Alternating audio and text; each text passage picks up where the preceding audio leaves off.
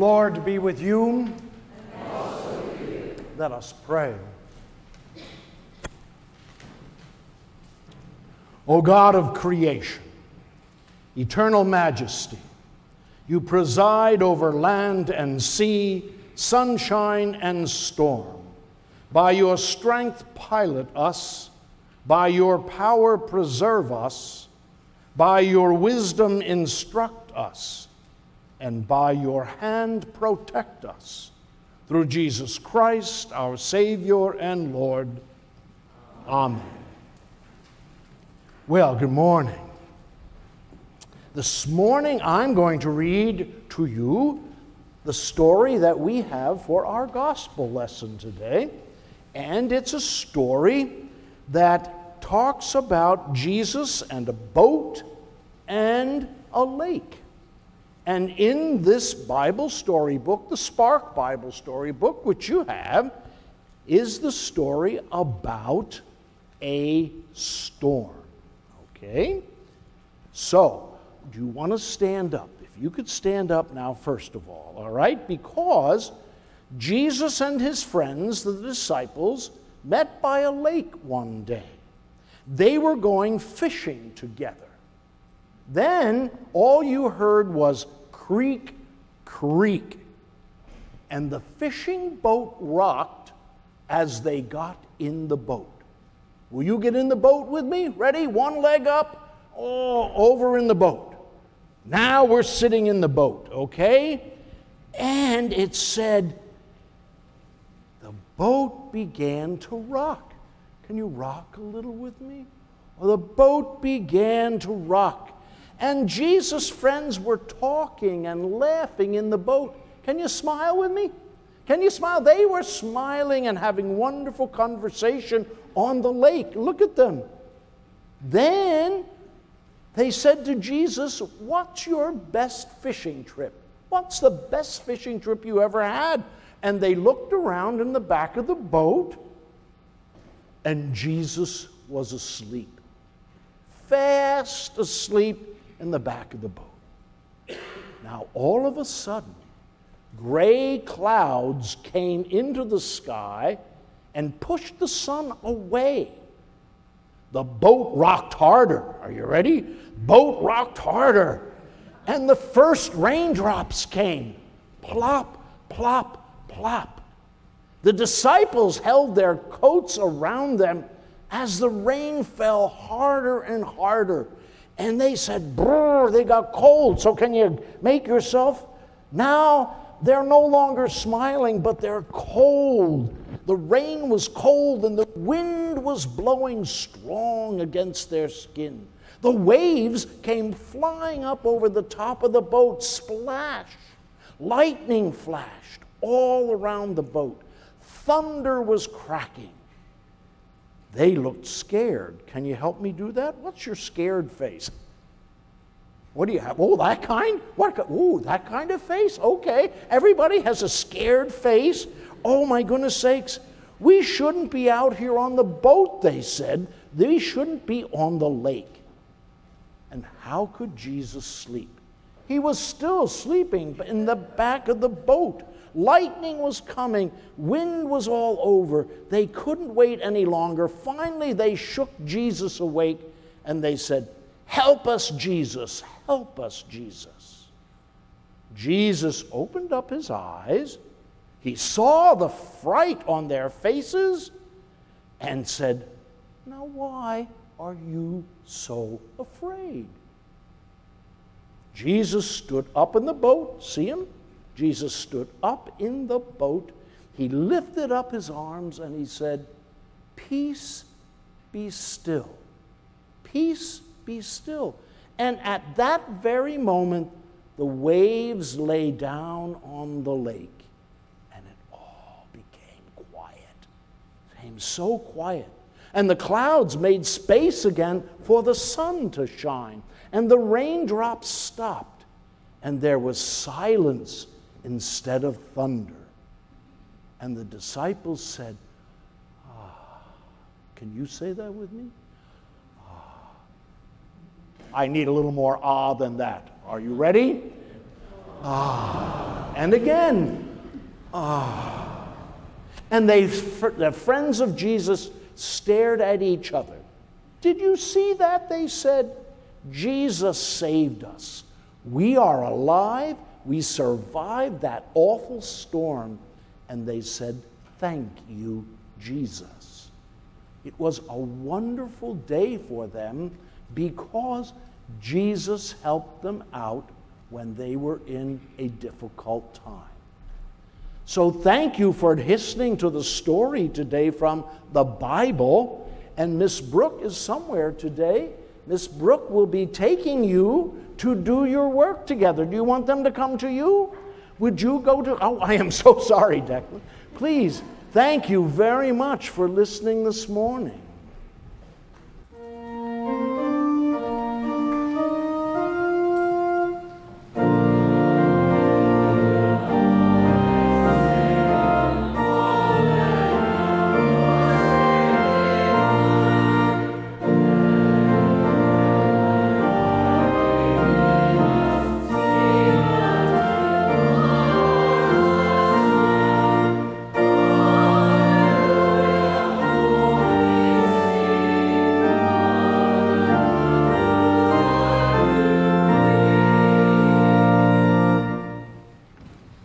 The Holy Gospel according to St. Mark. Glory to you, Lord. When evening had come, Jesus said to the disciples, "Let us go across to the other side." And leaving the crowd behind, they took him with them in the boat, just as he was. Other boats were with him. A great windstorm arose, and the waves beat into the boat so that the boat was already being swamped. But he was in the stern, asleep on the cushion. And they woke him up and said to him, "Teacher, do you not care that we are perishing?" He woke up and rebuked the wind and said to the sea, "Peace, be still." Then the wind ceased, and there was a dead calm.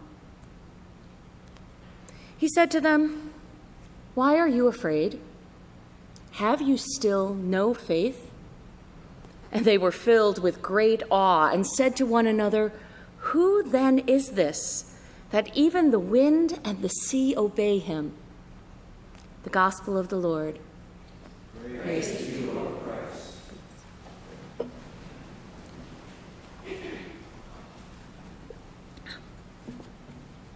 This is a really hard Sunday to preach.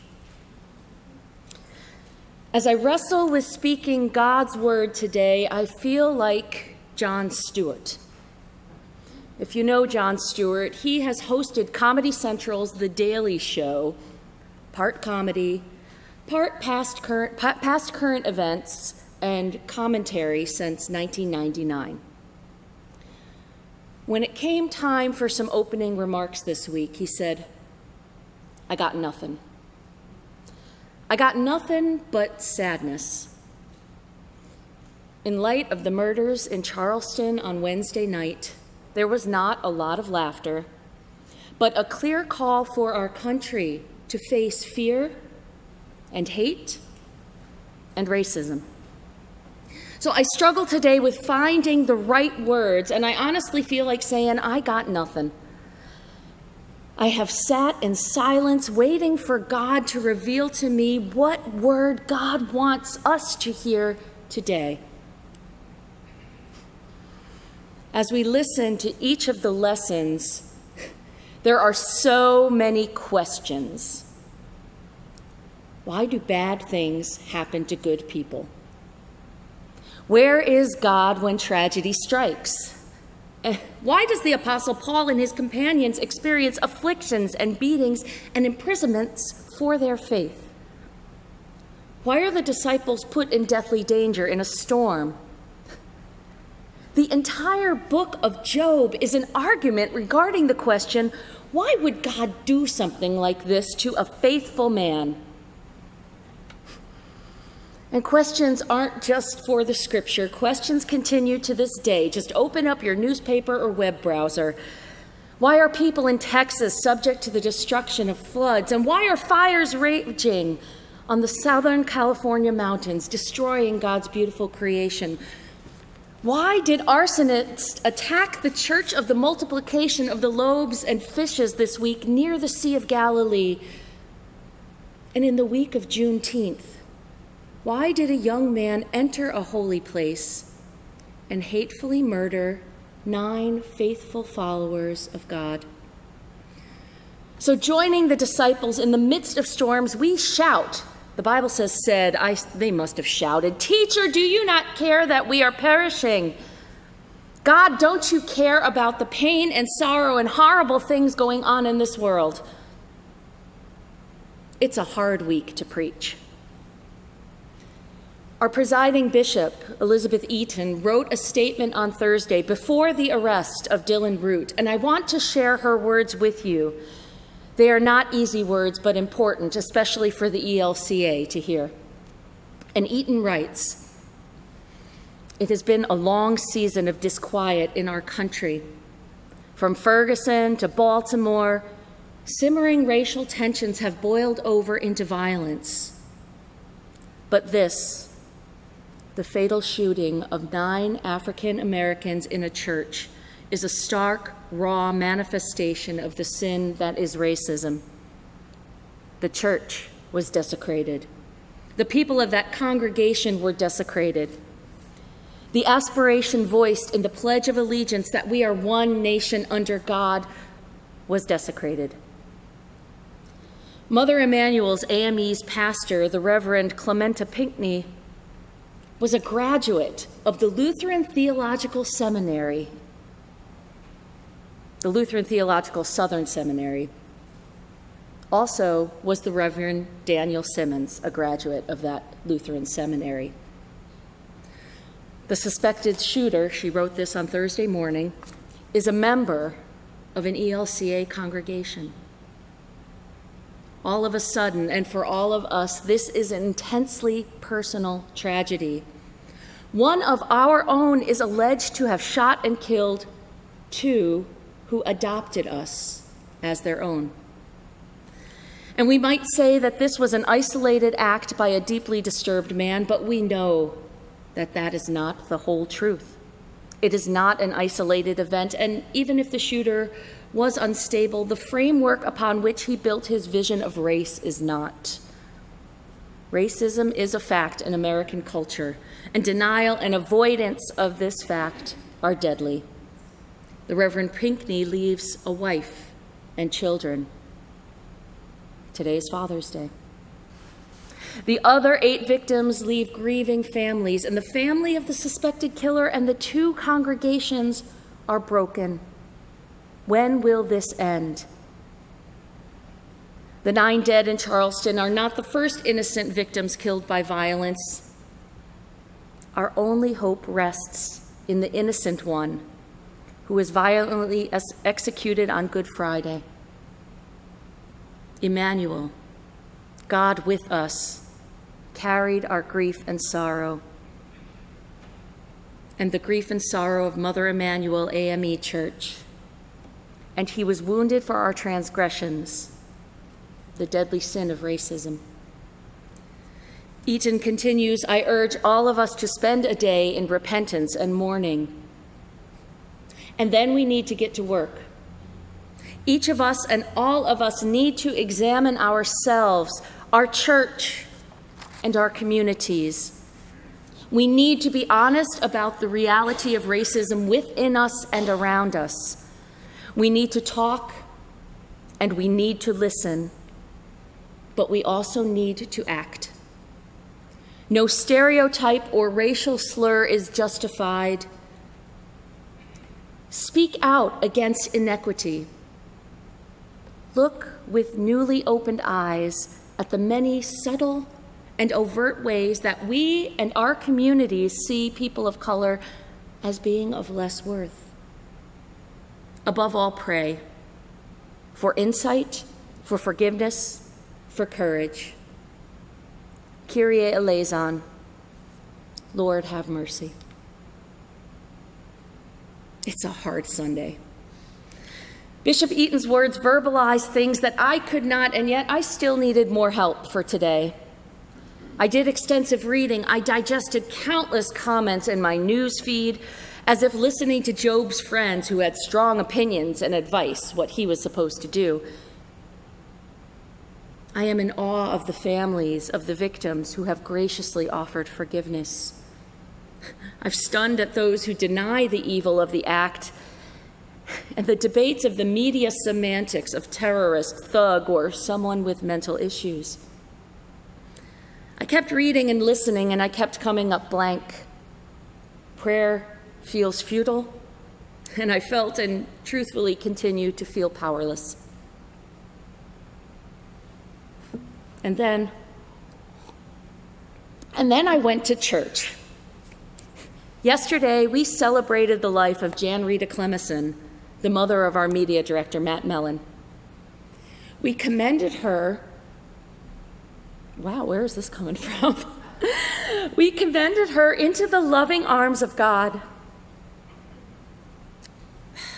Excuse me. And with different ears in this bulletin, I heard the prayer. Help us, in the midst of things we cannot understand, to believe and trust in the communion of saints, in the forgiveness of sins, and the resurrection to life everlasting. I heard those words. Help us in the midst of things we cannot understand. Help us in the storms of life. Bring peace to us and to this world. Good thing I didn't wear mascara today. And then I reread words from Barbara Brown Taylor, one of my favorite theologians. She wrestles with God and wrestles with the Job text we heard today. If there is an answer to the unjustifiable suffering in Job, then it is only this: that for most of us, the worst thing that can happen is not to suffer without reason, but to suffer without God, without any hope of consolation or rebirth. All other pain pales next to the pain of divine abandonment. Ask Jesus about that one. And what Job wants us to know is that God does not finally abandon us. Where there is nothing left, when all the flocks have been stolen and all the children have been buried, when there's nothing left but a potsherd with which to scratch our sores, what is still left is the God of all creation, who laid the foundation of the earth, who has walked in the recesses of the deep. This is the Lord of all life, who never runs out of life. If you read the entire book of Job, you will notice that God never directly answers the questions. God never answers. But God does remind us that God is God, and we are not. And in the storms of life and death, even when we cannot confront the sin around us and deep within us, when we're afraid and lacking faith, and when we are stuck in the questions and wonder, don't you care? The risen Jesus remains with us. That is the promise. Jesus, who went to the cross for us and our salvation, remains with us in this world and the next. And to that we say, thanks be to God. Amen.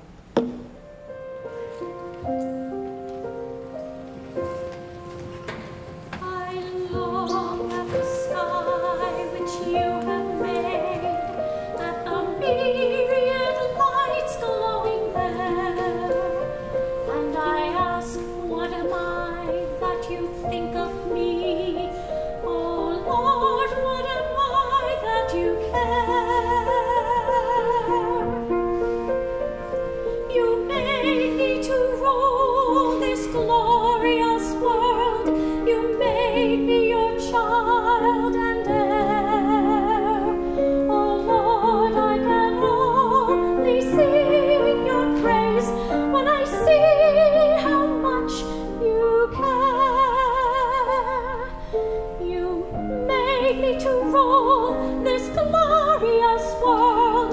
You made me your child and heir. Oh Lord, I can only sing your praise when I see how much you care.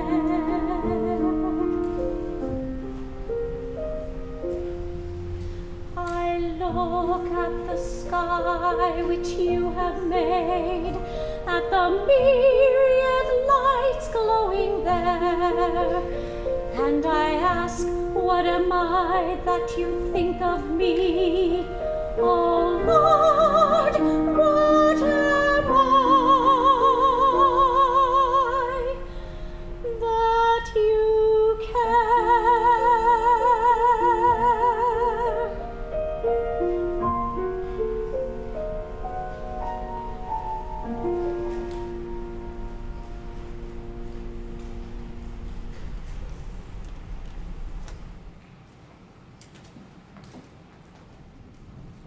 Trusting the Spirit's power, we pray for the church, the world, and all of God's creation.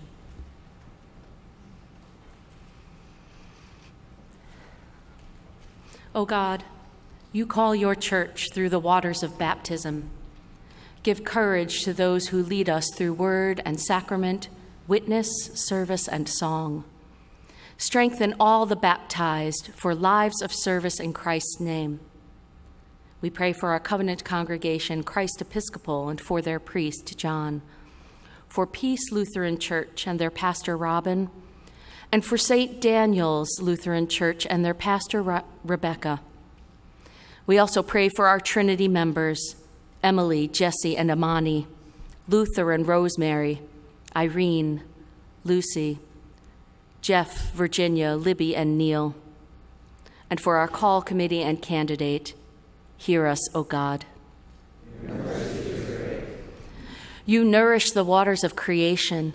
We pray for oceans and rivers, including the Schuylkill and Tulpehocken, streams and lakes such as Antietam, Onalani, Blue Marsh, and Hopewell. Grant us wisdom as we care for life-giving waters.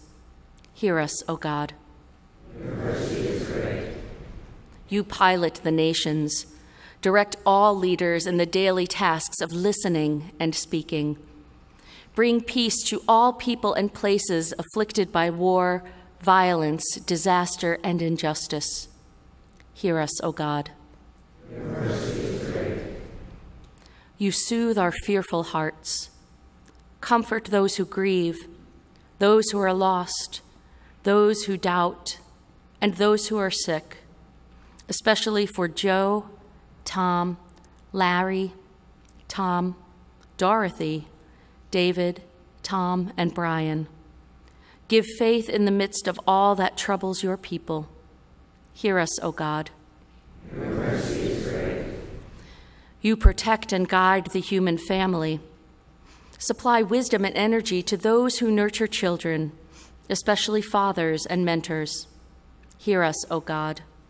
Your mercy is great. We give thanks for the saints. Make us attentive to your voice in this life and grant us eternal peace in the life to come. Hear us, O God. Your mercy is great. Lord God of compassion, again in these United States we have sinned against you. Your children in Charleston have been ambushed while studying in your holy word. Continue, we people gathered here at Trinity, to pray unceasingly for the 9 families that grieve because of earthly death, for the Root family in need of solace as they beg for forgiveness. But keep us, O Lord God, at your wheel to dig ever more deeply into this nation's hatred because of race. Lord, it seems bigger than we are, but nothing is outside of your realm and kingdom. And may we reason together to come to some sensible human understanding about our use of firearms. We seek your counsel not just this week again in tragedy, but for whatever time it takes to bring peace to these United States of America. We seek peace within our own shores. Hear us, O God. Your mercy is great. Receive these prayers, gracious God, and those prayers known only to you. We ask this in the name of Jesus Christ, by the power of the Holy Spirit. Amen.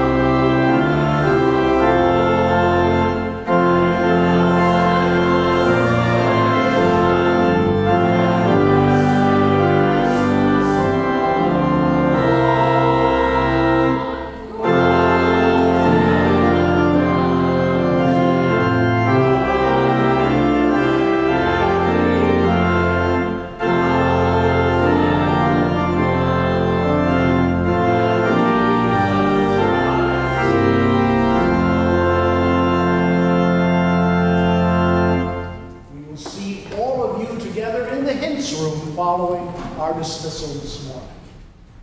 Go in peace, serve the Lord. Thanks be to God.